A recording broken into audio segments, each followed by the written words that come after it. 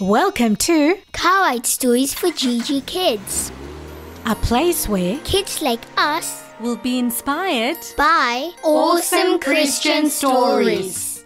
We 3 kings of Orienta, bearing gifts we traverse afar. Fields and fountains, moor and mountains, following yonder star. Oh, I think we went a bit off there. I think I did something else. Hello, boys and girls. It's Poppy here. And it's Esther, and we're excited because we're decorating For Christmas. We love this time of the year, and we're getting our nativity set up and running. It is so much fun. We've got a little cute little sheep that's in the stable and gorgeous little baby Jesus in his manger and Mary and Joseph and the little... Oh, Esther, I can't find it. I know what you're going to say. where are the 3 wise men? What did I do with them last year? What did I do with them? I packed don't them away. know. It's a mystery. Let me find them. Okay, I'm going upstairs to the attic and checking. And I'll go to my glitter box while you have a look. Come on, boys and girls. Let's see what I've got in my glitter box today. Today in my glitter box, I've got an awesome activity book. Today, before I came to Esther's house, I was doing this awesome maze. I also got to do a special Mary's house. And I got to do a delicious scone recipe. It was so delicious. There's also dress up and you get to do some investigating like a detective. But also you get to be an archaeologist because it's an awesome activity about Bible times and being an archaeologist. There are so many things to do in this amazing activity book, which matches and goes with amazing free story of Mary's big news. You don't want to miss out. It is an amazing audio chapter book. We will leave the links below so you can download the free audio chapter book, which has 10 chapters, and you get to hear the story of Mary and baby Jesus. Plus, you can also buy the activity book that goes with it. It will be so awesome and just in time for Christmas. I hope you get it, boys and girls. You'll love it. Until next time, bye. Poppy, I found it. Oh, yay! Look, there's the little box. Look how cute it is. Where were they, Esther? Well, I think I did something wrong. I put them in a Easter box instead of the Christmas box. That's funny. I know, but they're here. Aren't they cute? Oh, I love it. And I love how they got to follow the star. That is so special. It is. You know what? I have a really special story. Oh, I love stories. I know, but this is a different kind of story. It's called The Emu in the Sky. An emu in the sky? Yes, but it does have something to do with the wise men. Kind of. It's hard to explain. I have to read it to you. Want to listen?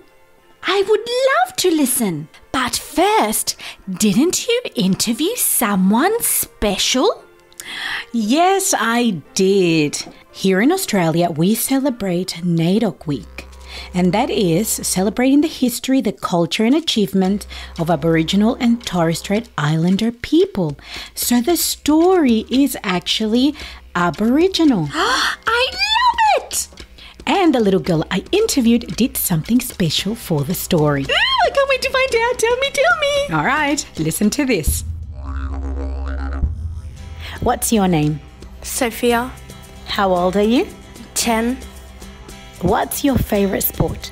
volleyball, And what's your favorite Bible story? Ruth and Naomi. And I hear that you did something special for the podcast this month. What did you do? I illustrated the story that my mum wrote, Emu in the Sky. How exciting. Can kids go and see it on the blog?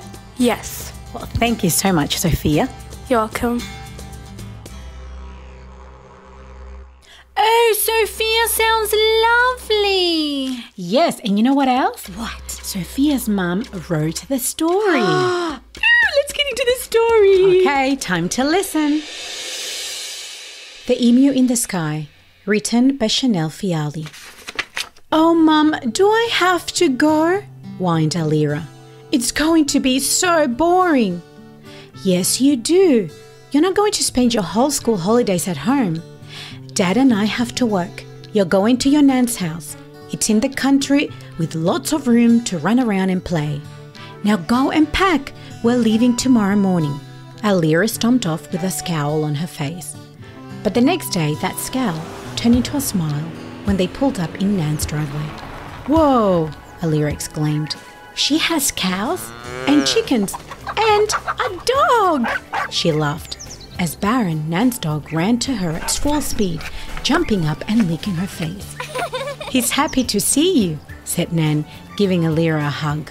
And so am I. I'll enjoy having your company for the holidays. After saying goodbye to Mum, Allira went off to explore. Baron, she called. Where is he, Nan? He'll be back, said Nan. His name means boomerang. It's in the Kamilaroi language. That's the language of our people. I called him that because he loves to explore, but he always comes back.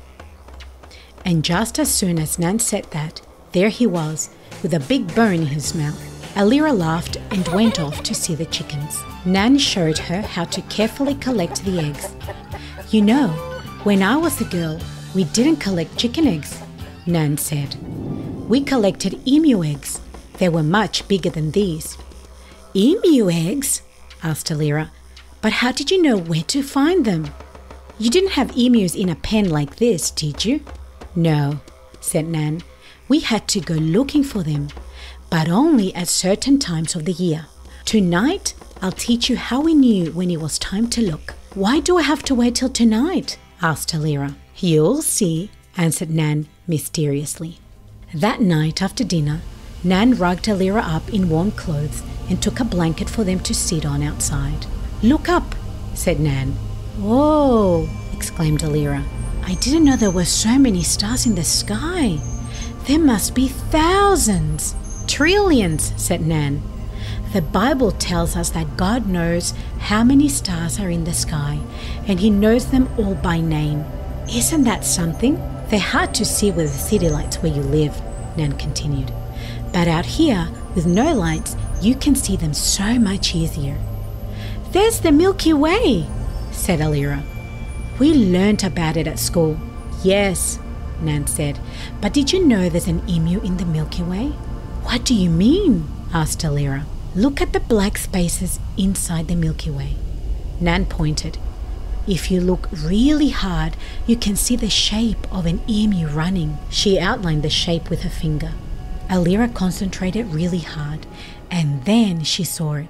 I see it, Nan, she shouted. There's the head over there, and the body. And it looks like it has one leg on the ground and one in the air. That's it, said Nan. When we were kids, we would look for the emu in the sky. If it was running, like it is now, it meant that the emus were laying their eggs and we could go looking for them. Those eggs are so big. One of them could feed our whole family. In the middle of the year, the legs of the emu would disappear. That meant that male emus were sitting on the eggs, waiting to hatch baby emus. Later in the year, the emu sits low on the horizon. We would say that it was sitting at a waterhole, and usually at that time of the year, the waterholes were full. At the end of summer, when the waterholes were dry, we couldn't see the emu in the sky anymore and had to wait until this time of year to see it again. It was good news when we saw it and knew we could collect those eggs. I'm so glad I got to see it, said Allira. Me too, said Nan. You know, there's another story about people looking at the stars every night and waiting for good news. It's in the Bible. Do you know what I'm thinking about? Allira thought for a minute. The only one I can think of is the wise men following the stars to find baby Jesus. That's the one, said Nan. I think God used the stars to give good news back then, and He still uses the stars to give good news today. Well, since God has made the emu look like it's running, said Allira, can we go find some emu eggs? Nan laughed. I think I'm getting a bit old to be looking for emu eggs. But maybe you and Baron can go on an adventure tomorrow and see what you find. Allira smiled. These holidays wasn't going to be boring after all.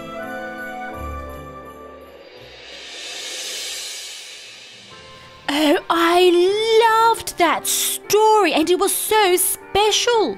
I loved it too. So interesting. And I love the story of the wise men. Me too. Hey, can we listen to Mary's big news while we do the activity book? What a great idea. I love it. There's so much to do. Okay, let's get that done. I'll get my colours and scissors and my craft back. But before we start doing our craft and things, we've got to say goodbye, Poppy. I almost forgot.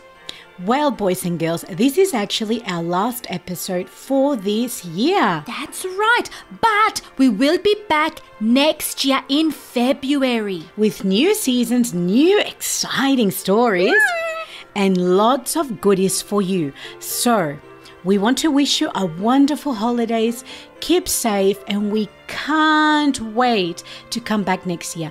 And we also want to thank you for listening to the podcast because you make it worthwhile.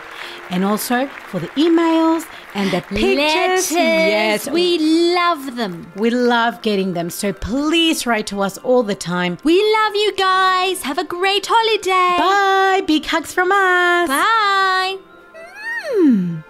I wonder if I can find an emu in the sky. And don't forget that you are Gigi Kids, gorgeous in God's image.